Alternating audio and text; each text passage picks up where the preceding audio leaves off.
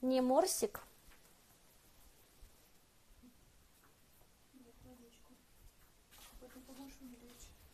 Да, конечно. Так, водичку хочет моя девочка.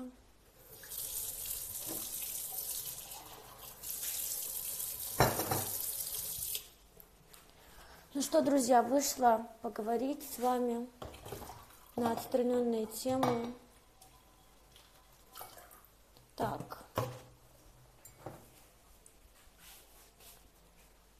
Сейчас я все для Лизоньки своей приготовлю. Что тебе достать? Какую таблетку? Угу. Можно познакомиться. Мы уже познакомились с тобой в одном прекрасном месте. И скоро познакомимся еще раз.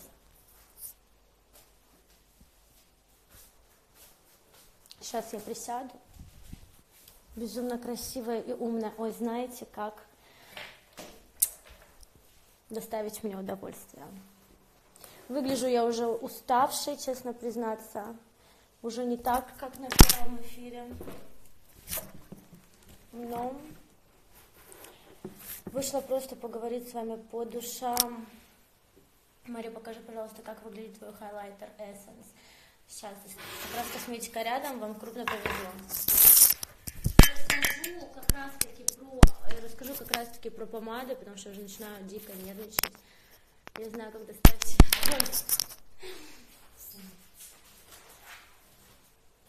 Конечно, только ты знаешь, как доставить мне удовольствие, мой милый дельфин. Остальные не знают, только ты. Для меня идеал. Идеальный мой мужчина. Вот так вот. Скоро буду знакомить тебя со своими подписчиками. Ждете, мои дорогие, знакомства?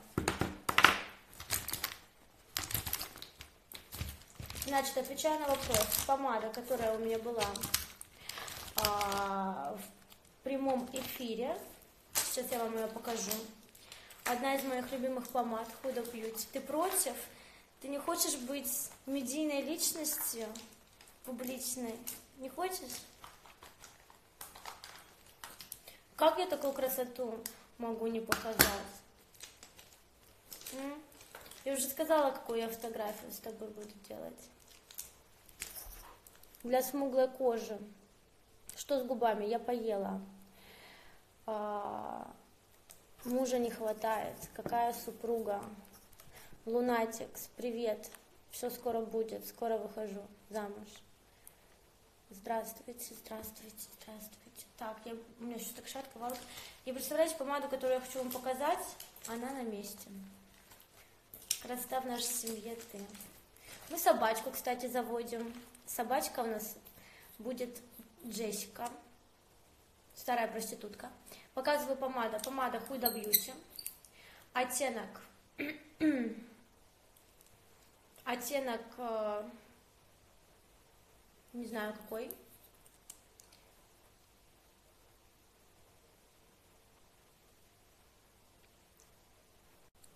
Так, мне начинают звонить подружки, и меня это бесит. Извините.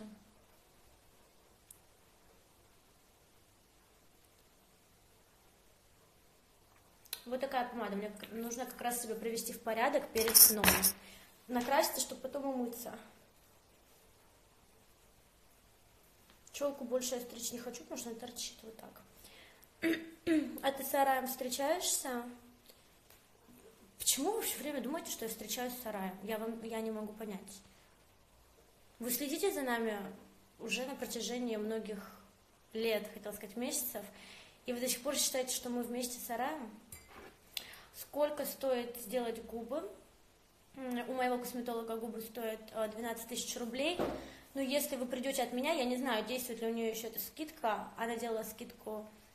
Какая собачка? Значит, выступили 4 собаки, коты, попугаи. Я хочу Джессику, я хочу беленькую малышку нашу. Как будто бы я ее родила, мы будем ее вот так держать с тобой на ручках. Мы будем ее дрессировать. Мы будем за ней ухаживать, мы будем ей вещички покупать. А у тебя все Севастополе, они большие. Что мы на них наденем? Мои трусы? Хочу собачку. Ну, я не знаю, у меня уже была собачка. И, если честно, мне даже было иногда лень ее кормить. Вот так вот. Друзья, вы хотите, чтобы у нас была собачка с дельфинчиком?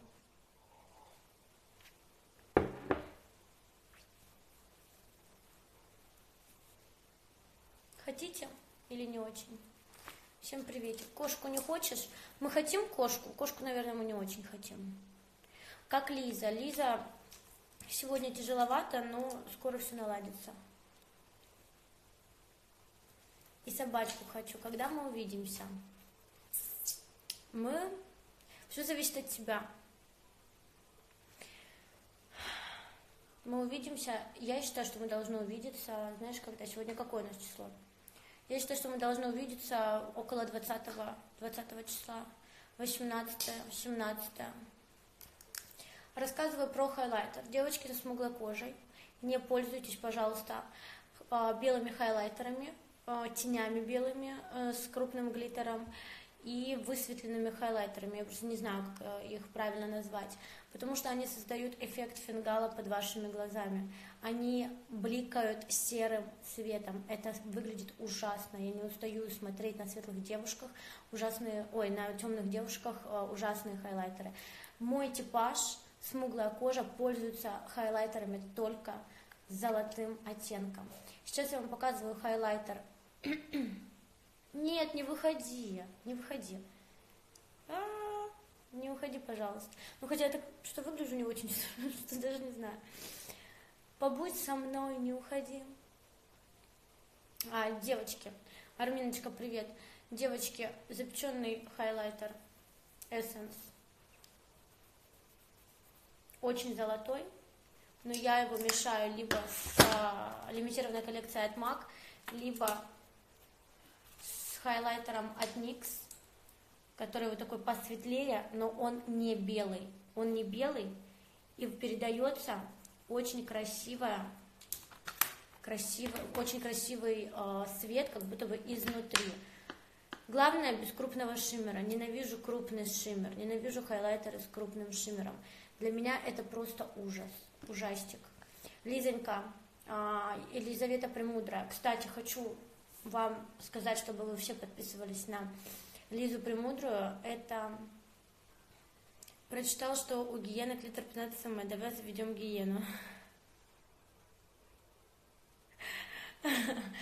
Нет, гиену я не хочу заводить, потому что у нее, наверное, сложный характер. У тебя сложный характер, и у меня сложный характер. Мы не можем еще и гиену себе завести. Нам надо как-то с тобой ужиться, не поубивать друг друга. Я не знаю. Как ты считаешь, на какой... Я уже, видите, сама как уже все пятнами, потому что мне надо умыться, потому что я с утра делала этот макияж. Ужасно выглядит. Через сколько дней мы убьем друг друга? Но я буду хорошо себя вести. Какую породу собачки хотите? Я хочу белую, без волос, чихуахуа. Хочу назвать ее Джессику. Джессика, ты беременна? От Иисуса Христа. Покажи оттенок помады Huda Beauty. Я не знаю, что это за оттенок. Английскими буквами MUSE. Mousse. Какие губки. Спасибо большое. Так, я про Елизавету Премудрую не сказала, я все помню. Дельфин же это выдумка. Да, вы мне задолбали писать в директ, что нет у тебя никого, что ты вечно все сочиняешь, да. В Севастополе 2 чихуахуа и 1 той. Но они не будут считать меня хозяйкой. Они не будут считать меня хозяйкой и не будут меня любить, а я хочу, чтобы меня любили. Хоть кто-нибудь. По поводу... Денчик, привет, сори, что я тебя заблокировала. Объясню причину, почему я тебя заблокировала и еще многих других людей. У меня есть, да, там старые подруги, друзья, с которыми я не общаюсь уже на протяжении долгого времени. У меня есть также Денчик Рябов, который самый преданный мой подписчик и был со мной с самого моего начала, когда у меня было 3000 подписчиков. Я вас всех очень сильно люблю, правда. Но в день мне поступает огромное количество вопросов. В день я работаю. Целый день я работаю. Также я целый день разговариваю с дельфином по телефону. И у меня чисто физически нет возможности каждому отвечать: а как дела, а когда корсет снимаешь, а когда то, а когда это. Хватит хозяйка, фантазии безграничные. Когда это, когда то. Ну, я это все, для этого у меня есть площадка, называется Инстаграм. Для этого у меня есть специальный лайв-сюжет, это прямой эфир, где я рассказываю, отвечаю на все вопросы, которые вас интересуют. Поэтому, сорянчики, мои бывшие одноклассники, одногруппники, подруги 5-летней давности, еще кто-то. Я не зазналась, пожалуйста, поймите. У меня нет звездной болезни, я никакая не звезда. У меня под аккаунтом написано личный блог. Я убрала публичная личность. Я поставила личный блог. Публичная личность ставил мой менеджер. Сейчас у меня менеджера нет, поэтому личный блог Мэри Кулешова. Мой личный аккаунт, где я не спрашиваю ваше мнение. А если спрашиваю, то высказывайте его корректно. В общем, суть не в этом. Я одна не понимала, кто такой дельфин. Пока никто не понимает, кто такой дельфин, это чисто моя фантазия, не обращайте внимания. Как только моя фантазия окажется реальностью, я вас познакомлю с этим прекрасным мужчиной.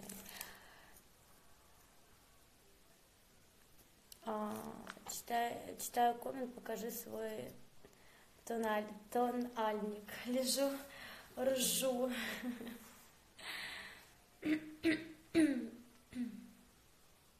Ой, я думала, ты упала, все испугались. Спасибо, что переживаете за меня. Так, значит, что-то вас еще интересует в косметике. Тональный крем. Стоит 130 рублей. Магазин Лилу. Девочка посылала сегодня на Х.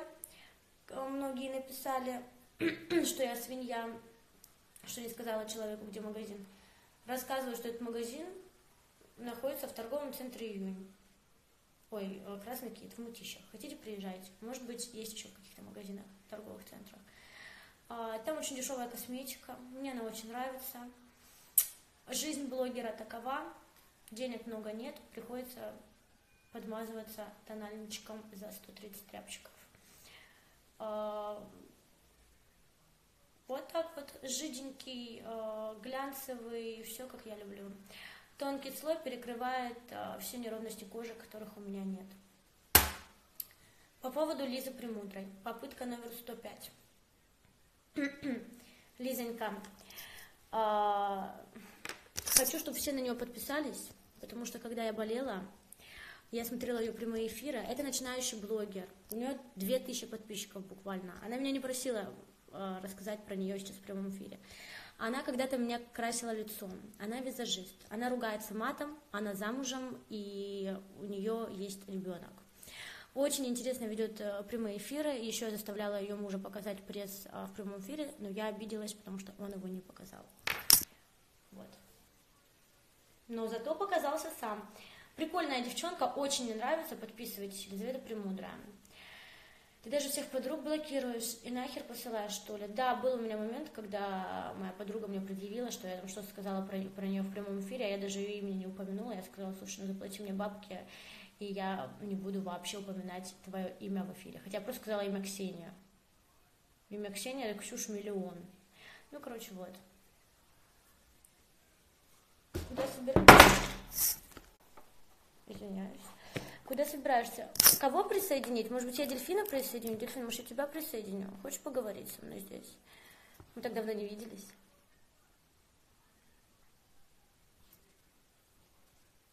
Да, очень редко кому-либо я пою дифирамбы, что мне там кто-то симпатизирует, чтобы я вообще чьи-то прямые эфиры смотрела. На самом деле это огромная редкость, но Лизины эфиры я смотрю с огромным удовольствием.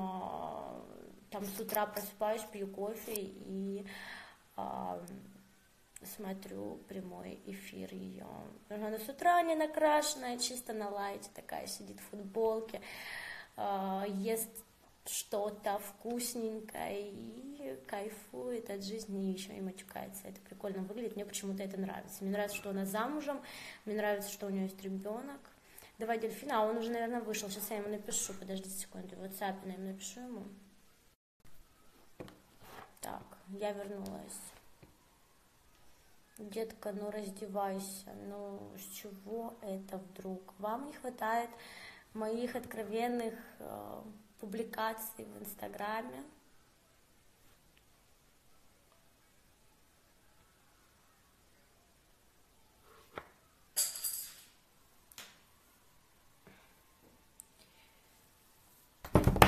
Нет, это что-то невыносимое совсем. Зачем обратно? Я тебе написала, чтобы ты зашел, давай я тебя присоединю. Прямой эфир тебя хотят увидеть. Только ты не ругайся матом сильно, если тебя присоединю.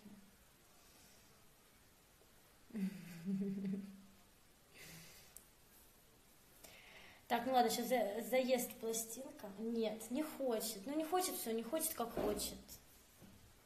Не хочет он. Потом я вам его покажу, когда он будет спать, я его сниму. Не переживайте. Все будет, ребятки, все будет. Я вам все покажу.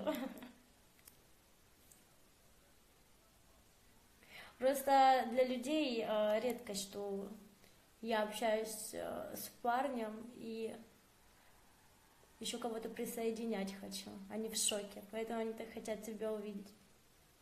Представляете, что там за мужчина? Я же вам говорила, что... Почему так долго без отношений? Почему так долго без отношений? Такая красивая, такая, она мне говорила, что я выберу самого лучшего. Я сдерживаю свои слова. Сделай канал на YouTube. Ой, я бы с удовольствием хотела, но мне для этого нужен для этого нужен, да, оператор-монтажер, который будет монтировать видео. Не хочу делать подобный контент, которых уже миллионы. Если что-то создавать, то что-то прикольное, эксклюзивное. Я бы создала, конечно, с удовольствием. Кушать привезли? Да, мы уже покушали. Привет из Киева. Киев, большой привет. Украина здесь есть еще? Кто из Украины меня смотрит? Интересно знать. Здравствуйте, здравствуйте, здравствуйте.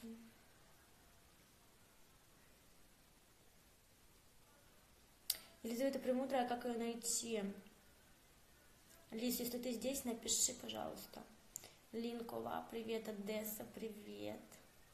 Дельфин Стар, привет. 82, окей, 82, привет. Баку, здравствуйте также. Еще с Украины у меня Андрея Бурлаку. Немного Висакхалева. Есть с Украины. Ой, как вас много. Я знаю, на Украине меня любят. НЛ пользуешься? Нет, не пользуюсь, немножко неудобно заказывать, хотя ничего против этой косметики и средств я не имею. Иринка, ой, слушайте, как вас много, Морчика. Всех буду рада видеть. Вот она написала, Елизавета Премудрая. Все просто, без подчеркиваний, без всего.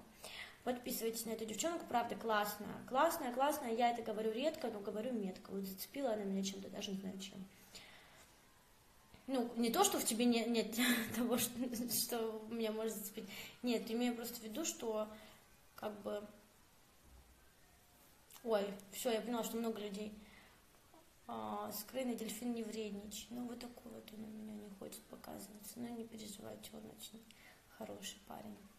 Просто вы испугаетесь, он сейчас начнет материться и обзываться. Вы от меня все отпишетесь. Украина тоже любит японского хача. Вы потом отпишитесь от меня, скажете, что это такое вообще происходит.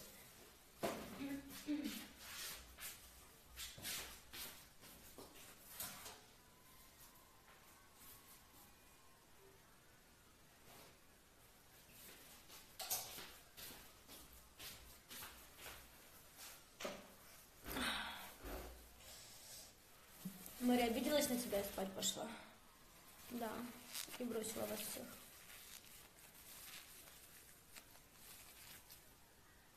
Мэри, ты еще в клинике лежишь? Нет. Знаете, эффект, как будто я целовалась. Пипец. Что делать? Мне бы мыться не помешало. Как похудеть, Мэри? Сегодня я провела эфир «Как похудеть».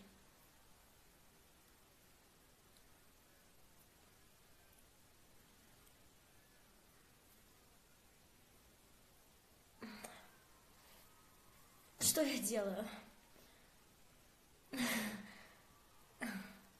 Какой фирмы помада? Уже не важно, какой она фирмы.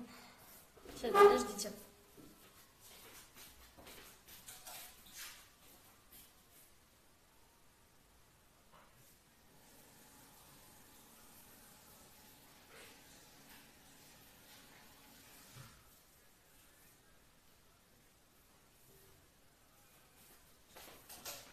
Нет, мой хороший, не падайте.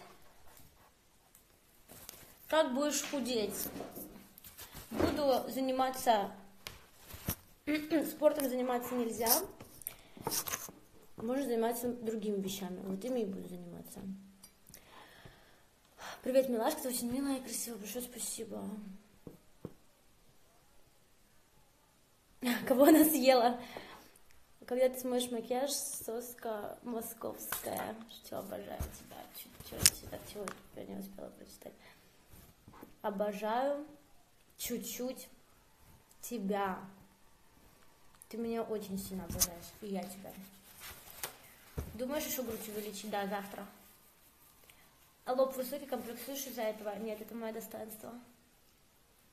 Плохо слышно? Ау! Да, я вытираю губы туалетной бумагой.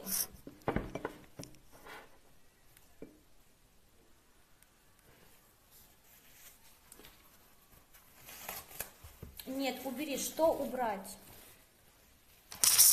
Не надо худеть, у тебя выпуск хороший. Но я не знаю.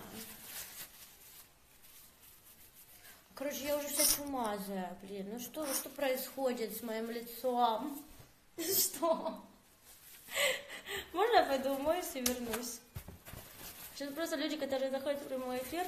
Здравствуйте, это бьюти-блог от Мэри Кулешовой. И сегодня я вам расскажу, как сделать вот такой вот макияж. Только сейчас говорили с Лизой, что у нас закончилась мицеллярная вода. Кто твой дельфин? Мой дельфин?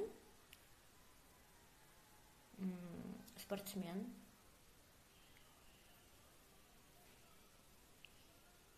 Тренер дельфинов.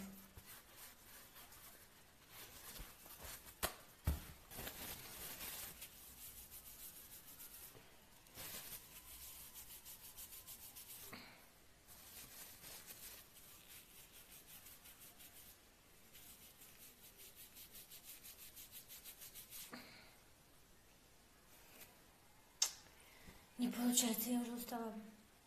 Я губы пойду в субботу делать. Я тоже хочу сделать губы. Лиз, как ты считаешь, мне надо еще губы поделать чуть-чуть? Хочу птичку заколоть. Ты у кого будешь колоть? Я тоже хочу птичку. А что такое птичка? Про Алису расскажи. Вы серьезно? У Алисы есть свой инстаграм. Давайте вы поговорите про Алису в ее инстаграме.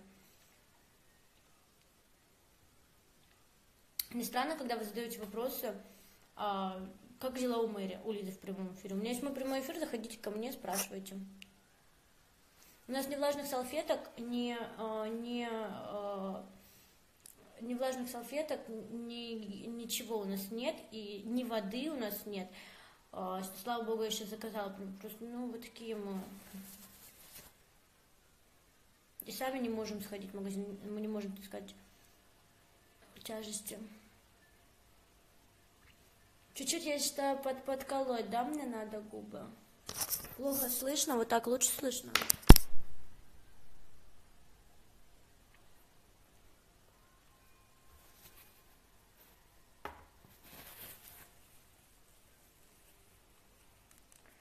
Мэри, ты бы рискнула уехать из большого города в село куда-нибудь, в Сибирь, например, хотя бы ради эксперимента.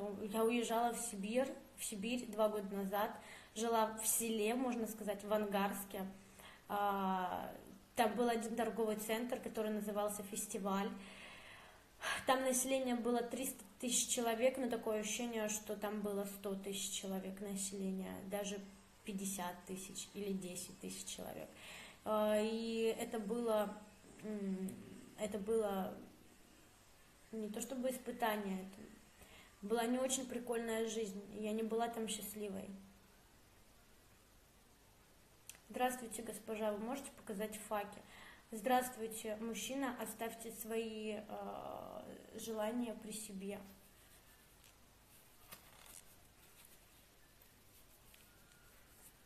В Липецке не была, но я знаю, что это рядом с Москвой. Фестиваль как в Тае, точно.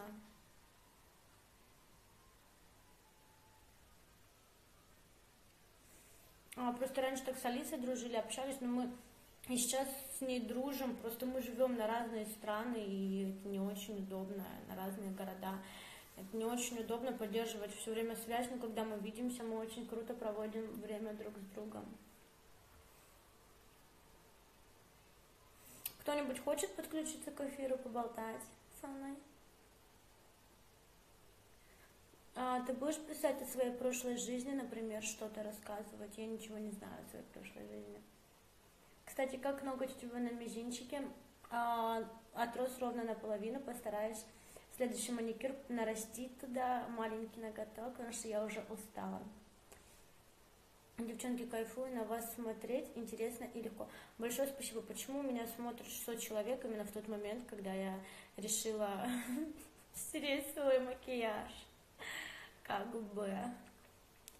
Подключи меня. О, Лизка, давай тебя подключу. Вы точно выйти в прямой эфир.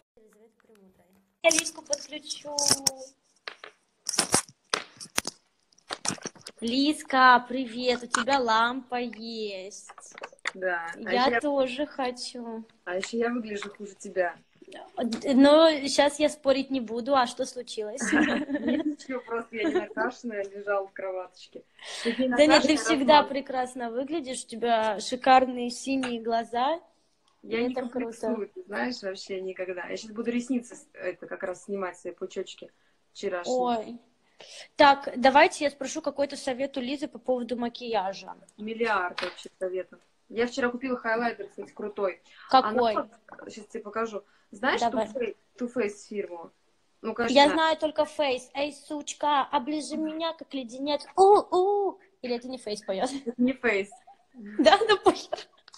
Да. Не важно. Есть такая фирма Too Faced Luxury. У них такая есть, знаешь, такой хайлайтер в виде бриллиантика. Но он под 3 косаря, наверное, стоит. И я нашла, короче, аналог за 3 сотки. Сейчас я его... Да ладно. Ну, так, давай я сейчас тоже что-то губы накрашу, что ли. Что-то мне не нравится, как я выгляжу. Вот, смотри, как красиво. Пока нет. Там нет крупного шиммера? Нет, он как раз такой полупрозрачный, но у него очень необычный цвет. Покажи. Короче, не видно ни хрена. Сейчас я его, подожди. О, у меня сейчас мои поломанные ногти. Он, короче... Давай. Белый, на светленьких. На мне будет как синяк. Он, короче, не белый, он полупрозрачный. Он такой, знаешь, типа 3D. Не видно? Он что-то плохо. Розовый, Слушай, да. он фиолетовым отдает, да? Да. Розовый. Вот я вот это не люблю. Я люблю чисто золото. Чистое золото, вот такое у меня еще есть. Покажи. Но он на маковский похож. О, вот это прикольно. Слушай, а ты вот этот пробовала вообще? Лучше него нет ничего на белом свете. Не пробовала. Я вот сейчас его только у тебя увидела первый раз. Я у них видела он уже, по-моему, закончился. Больше нет продажи. Хайлайтеров у них вышел тоже такие. Ой, слушай, прикольно. Вот это мне нравится сияние на среднем пальце. Вот это вот он и есть. Знаешь, сколько стоит? Сколько? 160 рублей. Да? Кстати, да. Лиза еще мастер экономии, она рассказывает, как бюджетно путешествовать и как дешево покупать косметику. И вот это, короче, вообще бомбический. Тоже подружки продается в яблоке золотом. Тоже что-то рублей 200. Слушай, что за золотое яблоко? Я там ни разу не была. Серьезно? Я еще не знаю, что это такое. В Москве, в Афимоле и в Кунцево плаза. Это то, что все далеко от меня. Короче, ну это надо, знаешь, там надо побывать. Это вот представь себе, короче, Ритуаль, Ривгош и Ильдебате соединили, короче, еще туда Корею добавили туда масс-маркета, и еще скидки там постоянно делают. Да. Огромные, короче. Там вообще есть все, и там много всяких, ну, то есть там всякие классные фирмы. А у меня что-то такой прикол, когда скидки я ничего себе не покупаю, но Я Все вообще время без покупают скидки, все задорого, все я без время. скидки вообще себе ничего не покупаю. Да, Никогда вообще. Я не ты как знаю, японка. А вот как приучить себя так? не знаю, у меня рука не поднимается. Ну реально. Все потом дешевле во много раз. Да, да. Нет, я не могу без Где скидок муж? задрачивать, сидит, играет, блядь. Так, мужа в студию. Ага, сейчас он. Я к нему, если Тогда на подойду. него, тогда на него 28 человек смотрело, сейчас 728. Да, если я к нему подойду, он в меня нож кинет. Он, короче, он игроман, он вот этот. В доту? Да, Да? да. Как мой бывший. Вот, и к нему нельзя. Но зато, знаешь, дорого обходится. Я, например, ему говорю, давай, короче, мне это... Я говорю, мне нужны губы и лоб сделать. Он говорит, что Мгм. не будет? Я говорю, будешь неделю играть. Да? Да, все, договорились. Так, у меня там дельфин любит во что-нибудь играть, интересно? Не, мне кажется, у него даже компьютера нет. Лучше, Ну а может быть, ладно, не будет никуда ходить. найдем другие болевые точки. Может, это дома сидит, никуда не ходит, только вот в игры играет. Ой, а мой гулёна еще тот. А мой вообще нет. А Он, вообще знаешь, как любит радуется? погулять. Он радуется, если я куда-нибудь иду тусить, например. Для него это вообще праздник, это значит, что он будет сидеть и играть сколько хочет, и его никто А не сын что делает? пит. Зашибись. Время-то уже. Везет. Ну, мы его Короче, рано муж к нам не придет, да? Нет, я только если сама до него дойду, но ему вряд ли это понравится. Ну да, мне кажется, его это выбесит. Лучше не рисковать. Губами-то. Губами. Губами лучше не рисковать. Так, ну, задайте нам какие-то вопросы, если вас бесит то, что мы общаемся. Две красотки Я, интимные. кстати, не вижу, короче, никаких вопросов, но у меня нету. Мне какие-то Как вы относитесь к драконам? Дельфинчик, вот тут как раз речь идет. Ты любишь играть в игры на компьютере? Сейчас он нам и расскажет эти подробности. Мне кажется, нет, он не любит. Ну, Гулёна зато еще тот. Что лучше, компьютерные игры или Гулёна?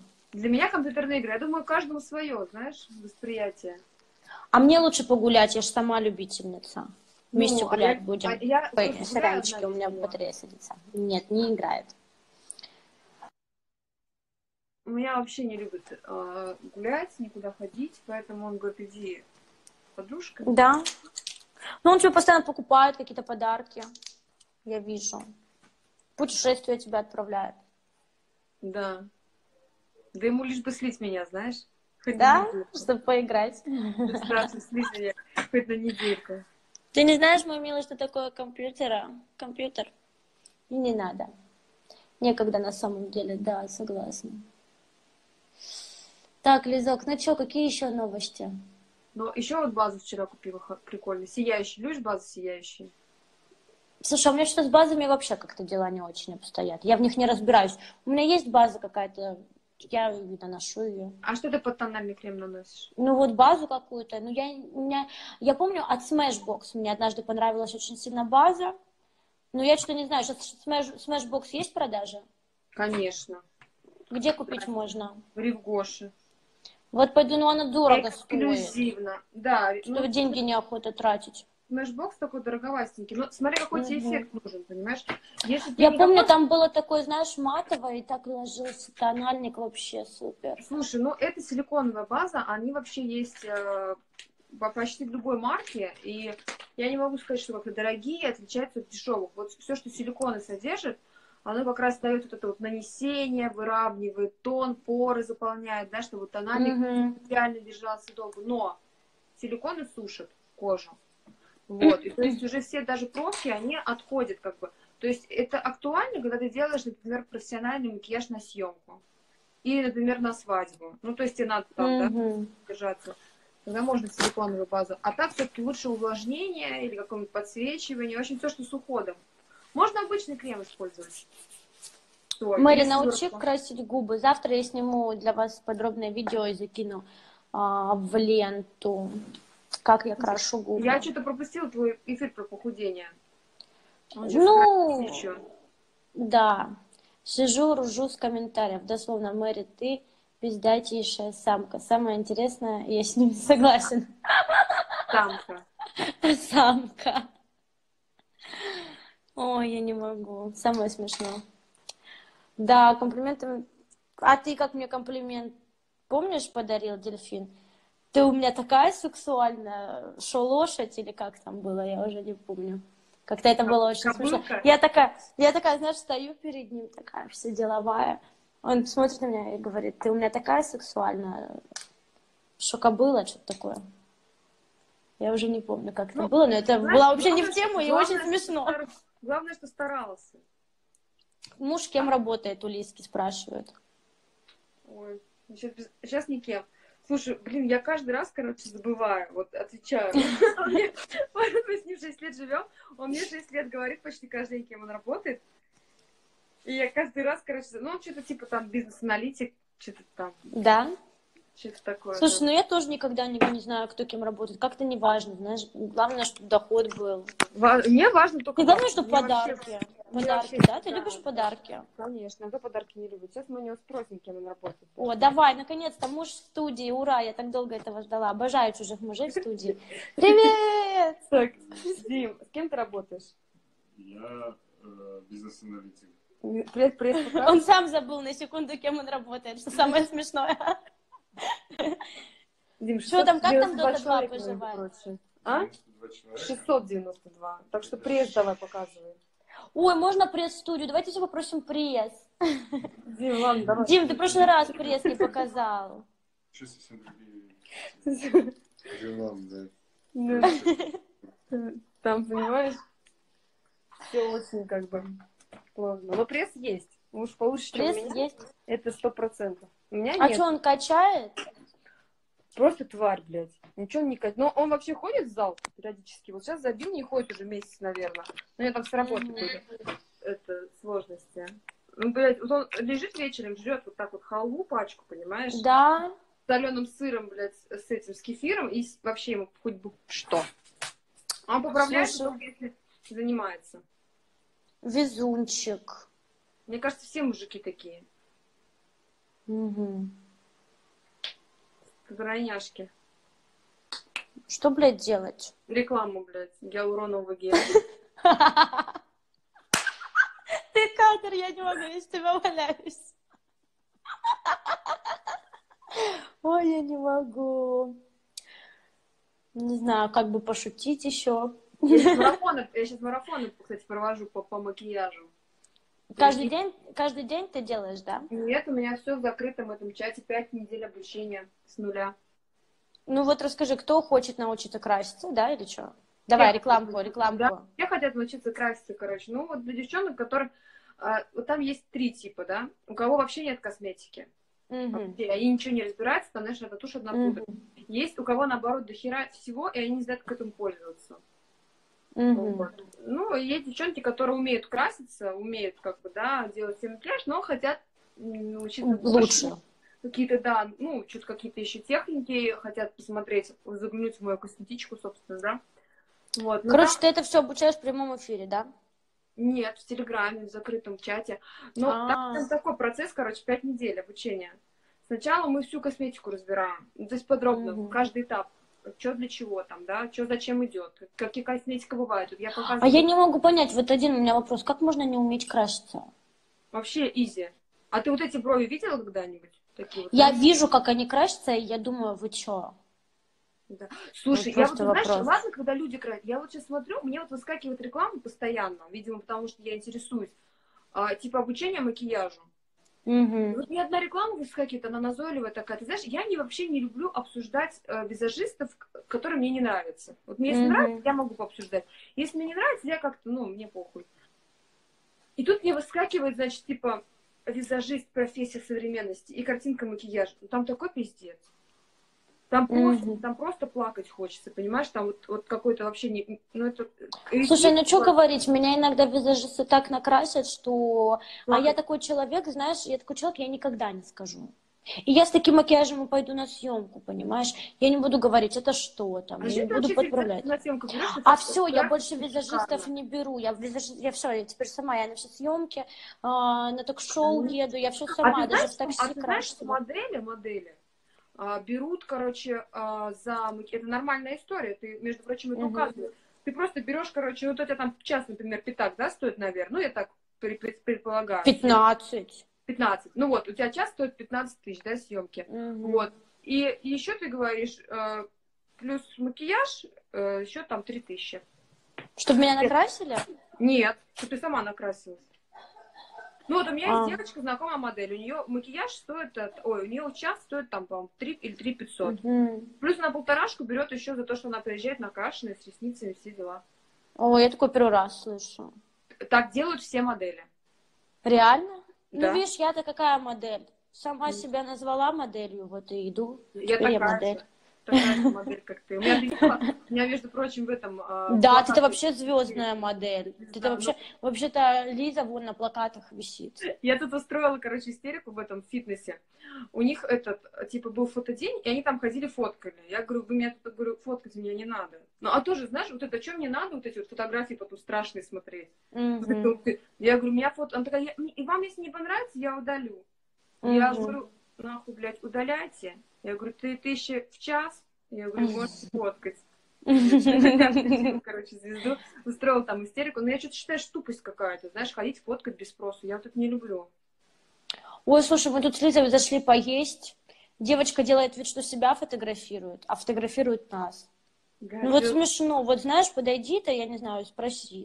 Давайте сфоткаемся, или можно вас сфоткать? Как бы мы сидим, едим вот так вот, уставшие. Она сидит такая, типа, себя херачит. Потом Лиза говорит, блядь, да, она не себя, она нас фотографирует.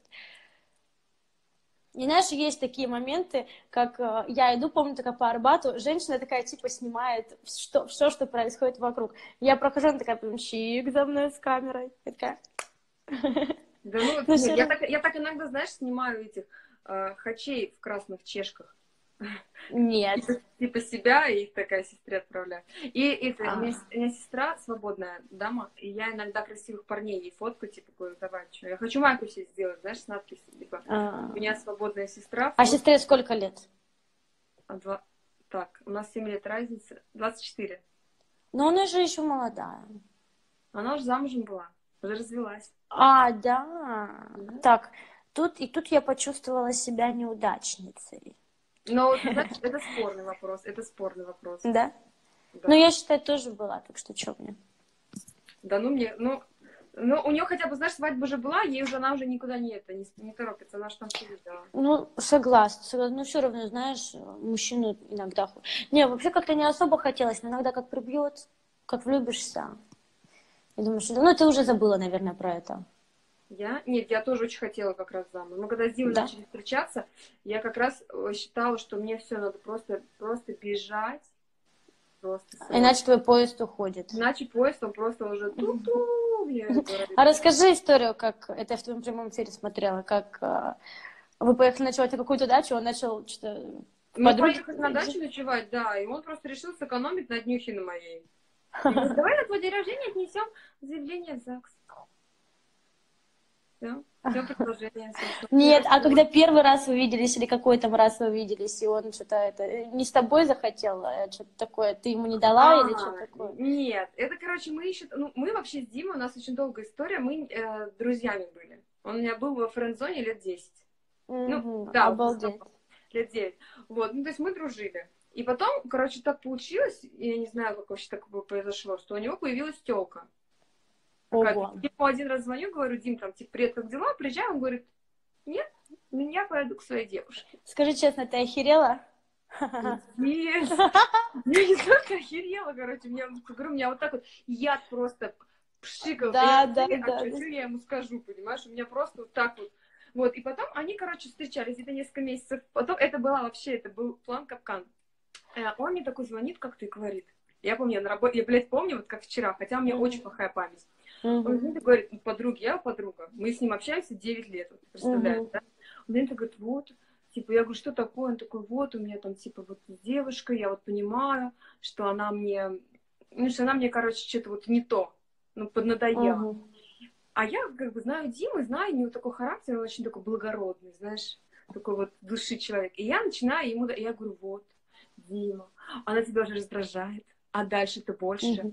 А ты-то с каждым годом только лучше. Подруженька. А у нее-то время идет. Я говорю, а она потом будет, а она к тебе еще больше привязывается. А как ей потом будет тяжело с тобой расставаться. И, короче, я ему вот так вот встала в уши. На следующий день мне звонит такой грустный. Я говорю, что случилось? Мы расстались. Я говорю, ой, я где? И ты быстрее его в оборот давай брать, да? Да, я его давай в обороты. И он мне говорит, типа, это как раз было накануне Нового года. И он мне говорит, типа, давай поехали там на Новый год к друзьям. Я говорю, да, поехали, все, мы поехали на Новый год к друзьям, но я их тоже все знала, мы же много лет общались, то есть там общие друзья, все, мы с ними общались, там, у нас причем ничего не было, ну, мы с ним в одной комнате просто ночевали, но он там все вокруг меня ходил, ухаживал, все дела. Потом уже через какое-то время, когда мы начали встречаться, а я просто агент, я могу не читать год телефон, не смотреть, а могу взять и прочитать за год просто все переписки. Во всех соцсетях, со всеми друзьями вот за год. Реально. У меня сейчас один телефон. Вот такой человек. И я, кстати, я стала лазить у него в телефоне и нашла, что он сначала ее позвал на Новый год, а то потом меня. Ну, трахаться сильнее хотелось, понимаешь? А ты не давала? Ну, нет, мы же... Нет, конечно. Как не буду называть имен, значит... Сейчас тоже интересная история. Произошла совсем недавно, похожая на вашу. Ну, вы-то поженились. Значит, подружка моя, понравился ей мужик. 30 лет.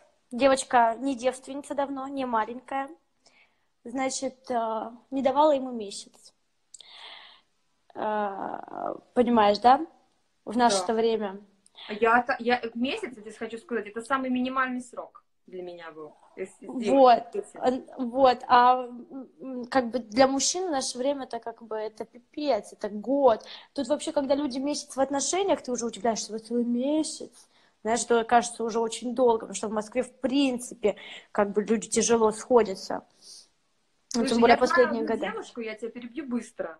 Вот у нее самый маленький срок был, это 9 месяцев, сколько она не давала. Это маленький срок.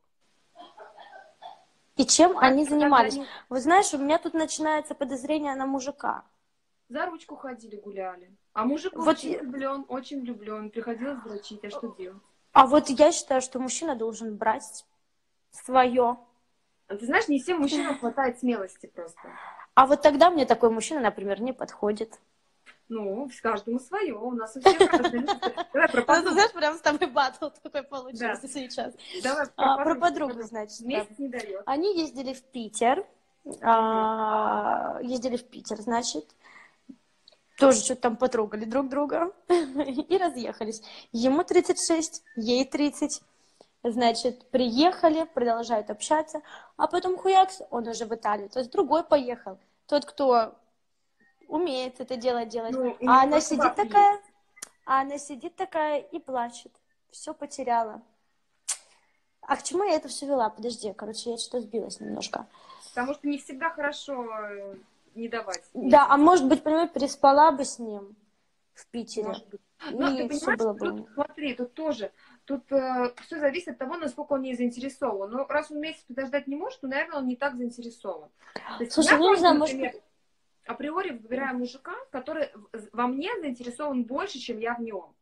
То есть я априори выбираю в том, ком я заинтересована, пипец сильно, и мне, знаешь, важно в мужчине хватка. То есть, если он меня не схватил, если он меня не в оборот конкретно не взял, то я уйду, как бы. Я и не пойму, что у нас симпатия произошла. На то мы и разные, поэтому нам и нравятся всем разные мужики. Понимаешь, разные характеры. Я бы, например, не смогла встречать... Я вообще тирания. Я, короче, тираню. То есть я, например... Ну, вот как Дима говорит, что я ханжа, да, то есть я, например, сама могу бухать, а если он бухает, я ему пилю, говорю, ты бухаешь, он бухаешь, не бухай, фу, от тебя воняет там. И то же самое, я могу пойти тусить, а если он у меня тусить пойдет? Я ж... Вот у меня раньше такое было, ты знаешь, у меня прям внутри как будто загоралось, я не знаю, все органы сжимались, когда ко мне подходил там мой бывший молодой человек и говорил: Зай, я сейчас пойду с ребятами посижу немного, и у меня в этот момент как будто какой-то тумблер, и все, и меня несло, и я могла последними словами: да ты кто, да ты что. Это было что-то страшное. А сейчас, знаешь, я настолько спокойно стала. Ты потому что изменилась. Ты немножко повзрослела. Это возраст, это темперамент. Я вот читала, что, про темпераменты, да, что, такой темперамент, просто с возрастом ты учишься чуть его сдерживать. Ну, немножко. Так все равно не А мне стало как-то, знаешь, не знаю, может быть, потому что я уже очень долгое время без отношений, уже 1,5 года я без отношений.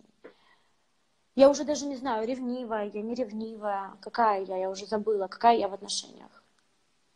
И это страшно. Ну, я ревнивая. Я не то, что ревнивая, я вообще просто тирания. Никаких баб не должна быть вообще. Вообще, никакие подруги. Вот у меня так же, какие подруги детства, вот раньше так было. Чтобы ты подписался на кого-то, это вообще, чтобы на кого-то смотрела, что такое, вообще Инстаграма не должно лайки, быть. да, я вот тоже, Вот я это за вообще лайки. лайки, какие лайки, я Лайки этого не могу лезть, понимала. да. А сейчас я спокойно, ну лайки, так лайки, и все. Нет, ты знаешь, я очень успокоилась, как-то я прочитала книги, просто я помню, что меня это немножко, мне мешало это жить. Реально мне мешало вот это жить. Я каждый раз, вот реально не потому, что я хочу нервничать, не потому, что я психую, или я сама себя это приняла, у меня это до внутреннего жирания себя происходило. И я как-то почитала книги, и я сейчас настолько успокоилась, я настолько понимаю, что я настолько классная, офигенная, что вот в какую бы ты сторону ни смотрел, кому бы ты лайк там не поставил, ты это делаешь там просто потому, что ты это делаешь. Но знаешь, что я там у тебя одна богиня. Вот серьезно, успокоилась прям. Успокоилась. Да, конечно, слушай, Но я и тогда была в себе уверена, потому что я и тогда, тут дело не в уверенности, я тогда тоже была в себе уверена, просто что-то в голове, знаешь, вот прям жрало. Ты раньше тоже, короче. Тоже была, да. А? Ты лев. Да. И я. Да, у тебя когда днюха? 20 августа. Мэри Кулешова возбуждена на тему секса, да, я вообще люблю поговорить на эту тему, просто вы об этом не знаете. А все бабы любят поговорить на тему секса, слушай. Да. Кто не любит на тему секса поговорить? У кого Да нет, есть кто-то не любит. Ну, а кто-то очень любит. Знаешь, кто из Душанбе? Вот кто из Душанбе, они не любят, душные люди. Да? Это прикол такой? Да. Так, все, у меня садится телефон. Зайки мои, всем спасибо, Ты как Лизонька. чувствуешь себя? Я чувствую себя потрясающе. Я хочу снять корсет. Я хочу уже секси что-то. А ты так секси даже в корсете. Ну, хочется уже без корсета. Уже все хочется. Короче, всякие дела. Я понимаю. Мне бы тоже хотелось. Мне даже самое потрогать хочется, знаешь? Да, мне хочется, не знаю, бюстгальтера, не знаю, платье. Уже все, не могу Сейчас уже шоурумы распахнуть. начнут тебе. Да, уже начали. Да, Платили бы. А не просто так. 15 тысяч рублей, ты же знаешь, Мэри. Да. И товары на 15. Да нахер мне их товар, мне деньги главное. Конечно. Уже устала с копейки на копейку перебираться, на море хочу. Я тоже хочу на море. Нет, я хочу, наоборот, в Европу поехать гулять. А ты в Египте была? В Египте нет. Вот я хочу собираюсь в Египет полететь, в Шарм. Я хочу в Венецию погулять. И в Рим. Ну, либо в Рим, либо в Италию, короче. Не, я в Европу, конечно, тоже хочу. Или в Прагу. Я вообще везде хочу, если честно. Я тоже везде хочу. Что проделать с этим, пиздец, я не знаю. Вечно куда-то охота. Да, мне тоже. Угу. А ты сказала, ты вообще где родилась? Не на Украине? Нет, в Москве. Почему-то я думала, что... Или кто это мне говорил? Все почему-то так думают, но я на самом деле коренная москвичка. Причем не просто коренная, там, знаешь, еще в каком-то колене. То есть у меня и бабушки, и прабабушки все из Москвы. Да ты что, ты прям москвичка? Я прям вообще, да. Поэтому я вообще не ориентируюсь в метро, не ориентируюсь в центре, нигде вот это вот все. Да? Да. А что, только москвичи не ориентируются? Ну, есть такое, действительно, да. Что вот кто приезжает, они как-то лучше ориентируются. Потому что им деваться некуда. Им надо крутиться. Лентяй, да. Слушай, ну я первый раз встретила прям москвичку. Как бы много знакомых, кто там родился в Москве именно. Но в любом случае родители у них там откуда-то приехали. У меня родители вот все 100%. У меня и бабушки все из Москвы, и даже вот прабабушки, то есть там про я уже просто не знаю, в каком этом колене, но... Слушай, ну это прям коренная, если даже бабушки. В основном, край родители уже все приезжие. Но у меня дед, например, наполовину еврей, но он все равно из Москвы, московский еврей. Поняла. Люблю евреев, хотя нет, уже ненавижу. Я тоже не люблю. А чё? Да, ну у него отвратительный характер был вообще. Да? Очень тяжело. Слушай, вот есть люди, да, с тяжелыми характерами? Слушай, вот чем старше становлюсь, вообще удивляюсь, что люди такие разные. Я к 30 годам пришла, короче, к тому, что вот надо сразу вот этих вот людей, знаешь, вот не терпеть, короче, убирать. Я прям сразу, знаешь, прочь из записной книжки, черный список, и все забыла. А у меня был момент, когда я с родственниками не общалась. Я считала, что они мне нервы трепают. Я считаю, что родственники тоже так это... Иногда родственники так нервы вообще мозги делают. Уж поверь мне, если бы ты знала мою историю, то ты бы... Я родственника знаю все, да. У меня такие родственнички вообще. Вот у всех какие-то заморочки с родственниками уже я заметила. У всех вообще. Всех, кого я знаю, у всех заморочки с родственниками. Потому что семья не без урода. Да, знаешь, чем вот ближе человек, тем сильнее, потому что он тебя может обидеть. Ты столько хейтеров. Мне вот выскакивает одно сообщение, и одни гадости, одни гадости, одни гадости. У тебя, вот... да? Да, ты не видишь комментарии? А я вижу комментарии, мои подписчики вообще категорически не воспринимают никого, кроме меня. Вот честно тебе могу сказать. Да? Никого. Сегодня с мальчиком, с фитнес-тренером вела прямой эфир.